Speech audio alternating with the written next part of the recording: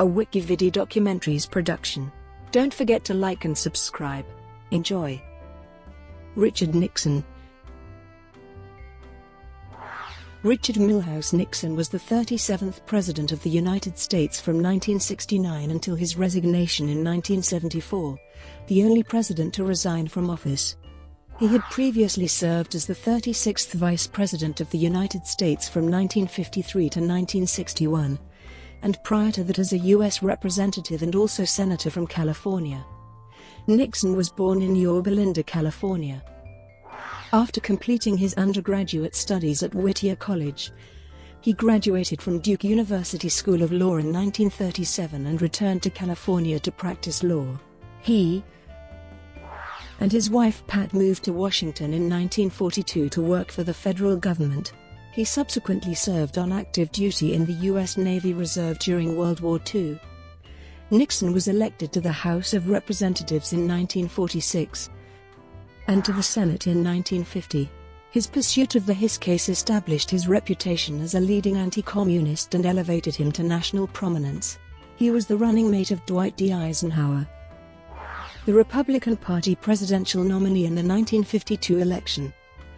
Nixon served for 8 years as vice president, becoming the second youngest vice president in history at age 40.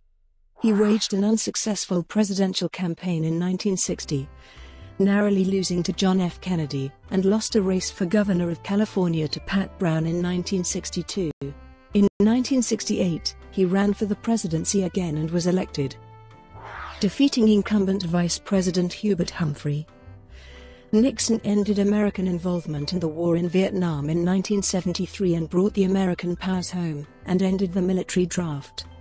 Nixon's visit to China in 1972 eventually led to diplomatic relations between the two nations, and he initiated détente and the anti-ballistic missile treaty with the Soviet Union the same year. His administration generally transferred power from Washington, D.C. to the states. He imposed wage and price controls for 90 days, enforced desegregation of southern schools, established the Environmental Protection Agency, and began the war on cancer. Nixon also presided over the Apollo 11 moon landing, which signaled the end of the moon race. He was re-elected in one of the largest electoral landslides in U.S. history in 1972 when he defeated George McGovern. In his second term, Nixon ordered an airlift to resupply Israeli losses in the Yom Kippur War, resulting in the restart of the Middle East peace process and an oil crisis at home. The Nixon administration supported a coup in Chile that ousted the government of Salvador Allende and propelled Augusto Pinochet to power. By late 1973, the Watergate scandal escalated, costing Nixon much of his political support. On August 9, 1974, he resigned in the face of almost certain impeachment and removal from office. After his resignation, he was issued a controversial pardon by his successor, Gerald Ford. In 20 years of retirement, Nixon wrote 9 books and undertook many foreign trips, helping to rehabilitate his image into that of elder statesman. He suffered a debilitating stroke on April 18, 1994 and died 4 days later at the age of 81. Early life. Richard Milhous Nixon was born on January 9, 1913 in Yorba Linda, California, in a house that was built by his father. His parents were Hannah Nixon and Francis A. Nixon. His mother was a Quaker, and his father converted from Methodism to the Quaker faith. Nixon was a descendant of the early American settler, Thomas Cornell, who was also an ancestor of Ezra Cornell, the founder of Cornell University, as well as of Jimmy Carter and Bill Gates. Nixon's upbringing was marked by evangelical Quaker observances of the time, such as refraining from alcohol, dancing, and swearing. Nixon had 4 brothers, Harold, Donald, Arthur, and Edward. 4 of the 5 Nixon boys were named after kings who had ruled in historical or legendary Britain. Richard, for example, was named after Richard the Lionheart. Nixon's early life was marked by hardship, and he later quoted a saying of Eisenhower to describe his boyhood: "We were poor, but the glory of it was we didn't know it." The Nixon family ranch failed in 1922, and the family moved to Whittier, California. In an area with many Quakers, Frank Nixon opened a grocery store and gas station. Richard's younger brother Arthur died in 1925 at the age of 7 after a short illness. At the age of 12, a spot was found on Richard's lung, and, with a family history of tuberculosis, he was forbidden to play sports. Eventually, the spot was found to be scar tissue from an early bout of pneumonia. Primary and secondary education. Young Richard attended East Whittier Elementary School, where he was president of his 8th grade class. His parents believed that attending Whittier High School had caused Richard's older brother Harold to live a dissolute lifestyle before he fell ill of tuberculosis. So they sent Richard to the larger Fullerton Union High School. He had to ride a school bus for an hour each way during his freshman year, and he received excellent grades. Later, he lived with an aunt in Fullerton during the week. He played junior varsity football and seldom missed a practice, even though he was rarely used in games. He had greater success as a debater, winning a number of championships and taking his only formal tutelage in public speaking from Fullerton's head of English, H. Lynn Scheller. Nixon later remembered Scheller's words, "Remember, speaking is conversation. Don't shout at people. Talk to them. Converse with them." Nixon stated that he tried to use the conversational tone as much as possible. At the start of his junior year beginning in September 1928, Richard's parents permitted him to transfer to Whittier High School. At Whittier High, Nixon suffered his first electoral defeat for student body president. He often rose at 4 a.m. to drive the family truck into Los Angeles and purchase vegetables at the market. He then drove to the store to wash and display them, before going to school. Harold had been diagnosed with tuberculosis the previous year. When their mother took him to Arizona in the hopes of improving his health, the demands on Richard increased, causing him to give up football. Nevertheless, Richard graduated from Whittier High third in his class of 207 students. Collegiate and law school education. Nixon was offered a tuition grant to attend Harvard University, but Harold's continued illness and the need for their mother to care for him meant Richard was needed at the store. He remained in his hometown and attended Whittier College, his expenses there covered by a bequest from his maternal grandfather. Nixon played for the basketball team. He also tried out for football, but lacked the size to play. He remained on the team as a substitute and was noted for his enthusiasm. Instead of fraternities and sororities, Whittier had literary societies. Nixon was snubbed by the only one for men, the Franklins. Many members of the Franklins were from prominent families, but Nixon was not. He responded by helping to found a new society, the Orthogonian Society. In addition to the society, schoolwork, and work at the store, Nixon found time for a large number of extracurricular activities, becoming a champion debater and gaining a reputation as a hard worker. In 1933, he became engaged to Ola Florence Welch, daughter of the Whittier police chief. The two broke up in 1935. After his graduation from Whittier in 1934, Nixon received a full scholarship to attend Duke University School of Law. The school was new and sought to attract top students by offering scholarships. It paid high salaries to its professors, many of whom had national or international reputations. The number of scholarships was greatly reduced for second and third-year students, forcing recipients into intense competition. Nixon not only kept his scholarship, but was elected president of the Duke Bar Association, inducted into the Order of the Coif, and graduated third in his class in June 1937. Early career and marriage. After graduating from Duke, Nixon initially hoped to join the Federal Bureau of Investigation. He received no response to his letter of application and learned years later that he had been hired. But his appointment had been cancelled at the last minute due to budget cuts. Instead, he returned to California and was admitted to the bar in 1937. He began practicing in Whittier with the law firm Wingett & Bewley, working on commercial litigation for local petroleum companies and other corporate matters, as well as on wills. In later years, Nixon proudly stated that he was the only modern president to have previously worked as a practicing attorney. Nixon was reluctant to work on divorce cases, disliking frank sexual talk from women. In 1938, he opened up his own branch of Wingate and Bewley in La Habra, California, and became a full partner in the firm the following year. In January 1938, Nixon was cast in the Whittier Community Players production of The Dark Tower. There he played opposite a high school teacher named Thelma Pat Ryan. Nixon described it in his memoirs as a case of love at first sight, for Nixon only, as Pat Ryan turned down the young lawyer several times before agreeing to date him. Once they began their courtship, Ryan was reluctant to marry Nixon. They dated for 2 years before she assented to his proposal. They wed in a small ceremony on June 21, 1940. After a honeymoon in Mexico, the Nixons began their married life in Whittier. They had 2 daughters, Tricia and Julie. World War II. In January 1942, the couple moved to Washington, D.C., where Nixon took a job at the Office of Price Administration. In his political campaigns, Nixon would suggest that this was his response to Pearl Harbor. But he had sought the position throughout the latter part of 1941. Both Nixon and his wife believed he was limiting his prospects by remaining in Whittier. He was assigned to the tire rationing division, where he was tasked with replying to correspondence. He did not enjoy the role, and 4 months later, applied to join the United States Navy. As a birthright Quaker, he could have claimed exemption from the draft. He might also have been deferred, because he worked in government service. But instead of exploiting his circumstance, Nixon sought a commission in the Navy.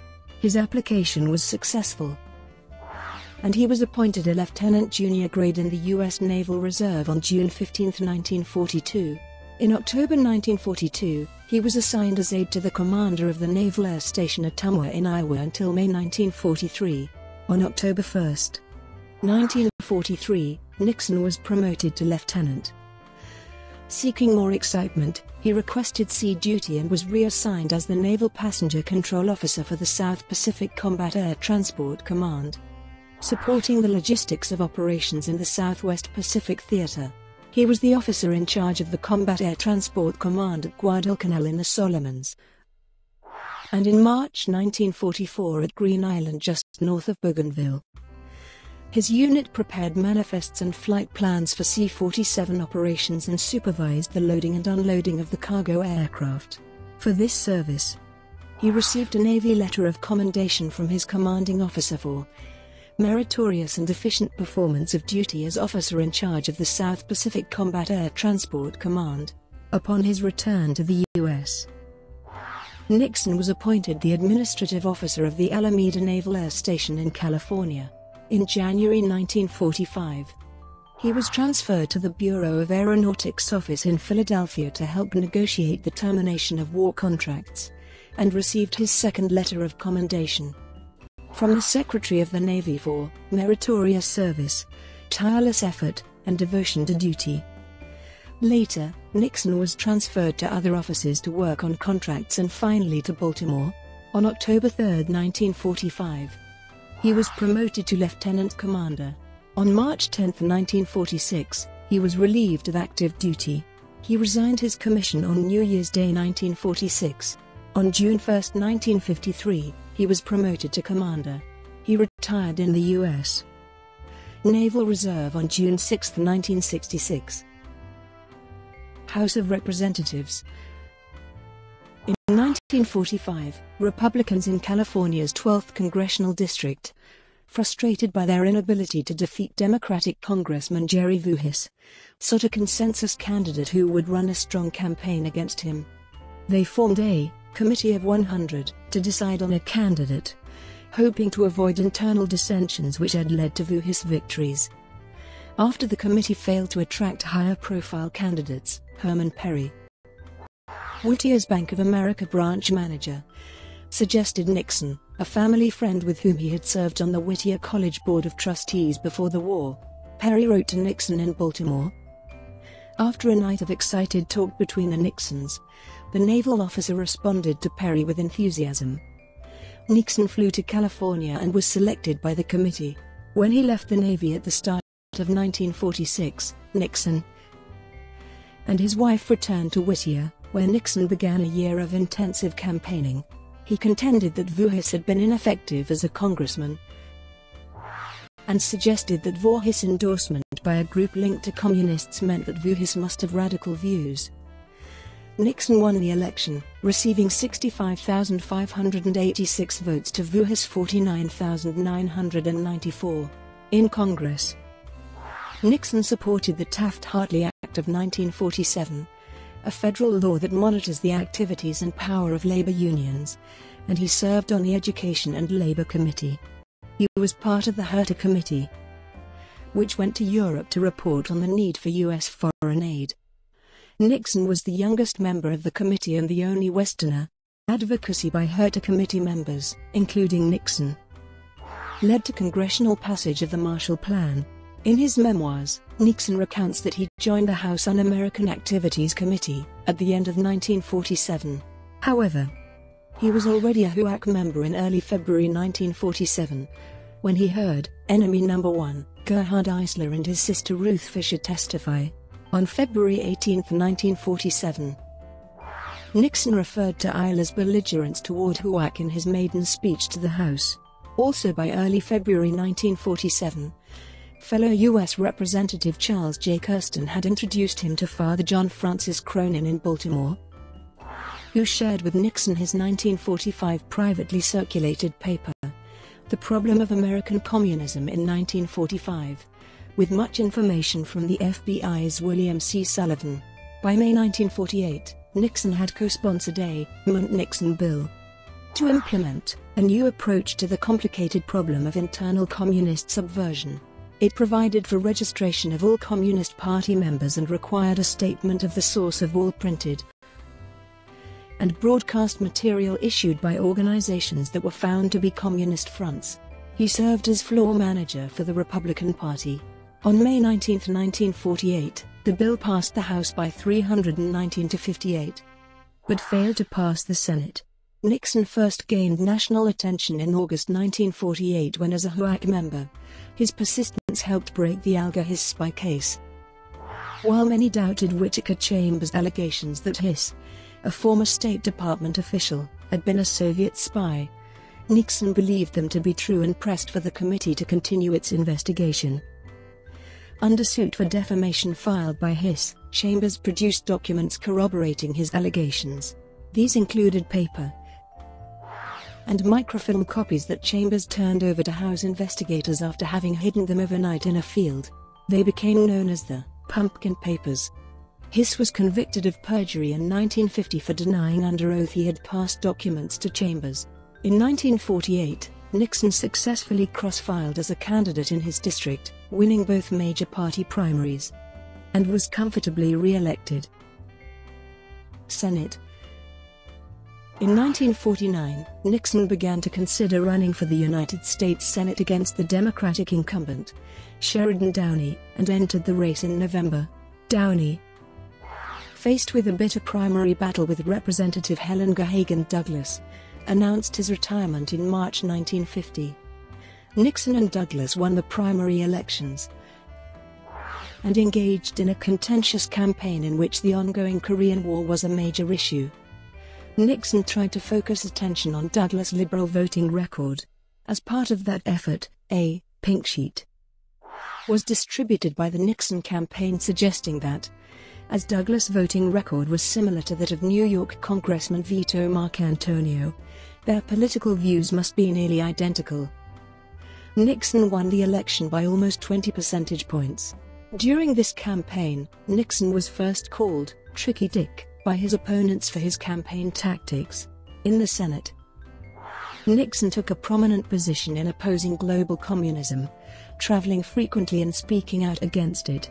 He maintained friendly relations with his fellow anti-communist, the controversial Wisconsin Senator Joseph McCarthy, but was careful to keep some distance between himself and McCarthy's allegations. Nixon also criticized President Harry S. Truman's handling of the Korean War. He supported statehood for Alaska and Hawaii, voted in favor of civil rights for minorities, and supported federal disaster relief for India and Yugoslavia. He voted against price controls and other monetary restrictions, benefits for illegal immigrants, and public power. Brought to you by WikiVidi Documentaries. Would you like to know more?